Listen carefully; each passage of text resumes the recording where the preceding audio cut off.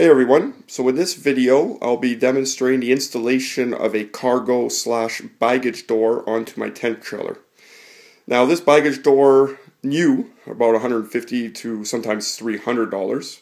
So what I did is I went to my local recycling center, scrapyard as we call it here, and luckily enough they had a big motorhome that had tons of cargo doors. So a couple of screwdrivers, 30 minutes of my time, I was able to take it off, and it's going to do the job great. The reason for this is my tent trailer, my 97 Scamper, does not have any exterior cargo doors. Not even the main door opens when the trailer is lowered. You have to raise it up to get the door open, so it makes it very inconvenient for loading and unloading. Also, I like to have a toolbox with the tools I need for my trailer and the different block of woods for the jacks.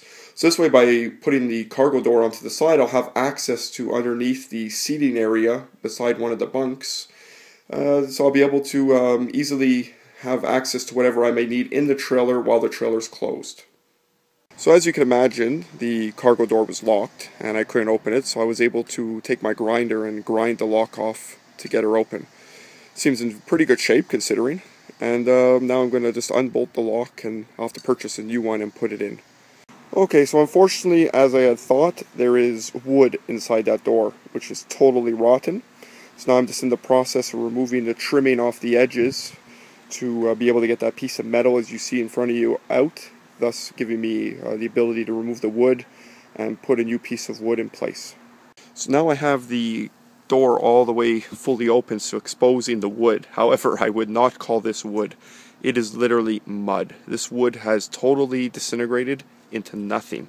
The only thing I think that was holding this sawdust in place was the actually forming of the door. Look at this.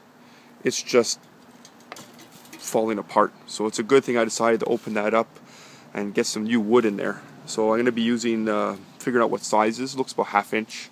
I might go with 3/8 to give me some leeway. Pressure treated. Cut it to size, put it in, reframe it back up, and that way we'll be good to go. So I was able to get all the wood outside, out of the door, and this is what's left. Piece of mud on the ground. If we come over here, you can see now just the empty frame, and I have the inner and outer panels. So now it's just a matter of getting a new piece of wood, putting it back together, putting it in place, cleaning up the frame, putting new weather stripping in it, and we'll go on to installation into the trailer. So I was able to cut the hole for the door. I used my angle grinder to get through the vinyl a little bit quicker, and then just a utility knife to cut through the very thin pre-finished wood that they put on for the paneling. So as you can see right now, the opening is fit for the actual door. However, if you look, the actual compartment under the seat is smaller than the overall size. There's a beam in the way. So what I'm going to be doing is I'm going to be restructuring the framing of the trailer, removing this beam to be able to fit the door in properly. And by doing this, this will give me access to the storage compartment under the bench seat, as well as if when I open the door, I can actually get into the trailer itself. So that'll be that's going to be interesting. I'm going to like that. So I'm going to stop for today. Got a birthday party, and I'll continue on this tomorrow. So I was able to remove the framing that was in my way. I'm going to have to come back later and reinforce the framing I removed. But when I do that, obviously I'm not going to have it so it's in my way of the door, of the access panel. As you can see, I freed up the wires as well, so those I'm going to be rerouting over the access panel. I got a bit of a nice wire chase just on top, so I'll be running them through there. So right now I'm in the process of reinforcing the hole opening.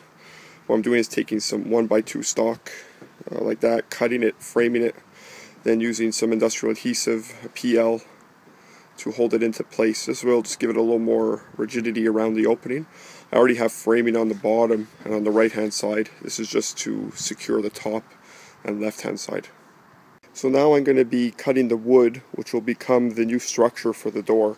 As you remember, the door wood that was inside, it was all rotten and sawdust. So this is just 3/8 ply that I'll be painting to weather seal, and then encapsulating inside the vinyl and aluminum housing for the door. So I have the door all reassembled. The new piece of plywood is sandwiched in. The frame is fastened to it. So far looking pretty good. Nice and strong. So what I'm going to be doing now is putting the lock in. I had to go out and buy a new lock, which will be going in the existing hole there. I just have to drill a new hole into the new plywood. But as you can see, the door is nice and fastened. I glued it, as well as I put some machine screws around the perimeter of the framing just to make sure everything's held nice and tight. Still have to put some weather stripping in the channel to give it a nice seal. And I also bought some white paint, so I'm going to be going over it with some white paint to give it a nice fresh look. It is a very close match to the vinyl on the trailer already, but let's freshen it up, make it look nice. So here we have the door all installed. It's all secured in place. What I do is put a very thick bead of silicone around the flange of the door, so that way when it's screwed into the body and framing of the trailer, it's squeezed out, making a nice seal in there, stop any water and anything else from getting in, so nice and sealed. So I'm very happy with the way it turned out. I mean, obviously I still have to go over it with some paint. I want to paint that metal frame white, and also the door itself, just to give it a more brighter look to match to the rest of the trailer. So I'll open it here so we can see inside. So now when we open it, we have our access into our trailer where I can keep my toolbox and all my other tools. And that'll just make life a lot easier than having to always pop her open to get the main door open to get whatever I may need. This is something that I felt was very lacking on this trailer, and now that I was able to put one in, I feel I have everything I need in a trailer. So I'm just going to be finished for the day, and then I'm going to get back at it tomorrow, where I'm going to be putting the rubber weather stripping, seal it out, and as well, like I said, paint it with the white to give it that nice, more blended look with the rest of the trailer. Today I put on the weather stripping that goes around on the inside, around the contour of the door. So as you can see, it's just a white rubber, typical weather stripping for houses, for doors or windows, but will work perfect for this application as well. It's rubber, waterproof. It's giving a nice tight seal, which I like. It's just this stuff here comes in. It's actually doubled up. I just split it in two and then work it around there. So now I'm just going to be masking off the door with some masking tape so I can start painting.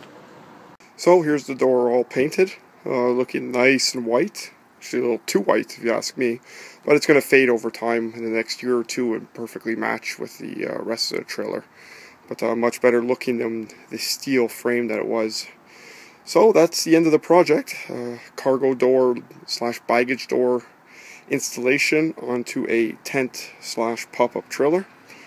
So thank you all for watching, and keep looking for my new videos as they come. There will be more and more as the year progresses and on to next year. Thank you very much.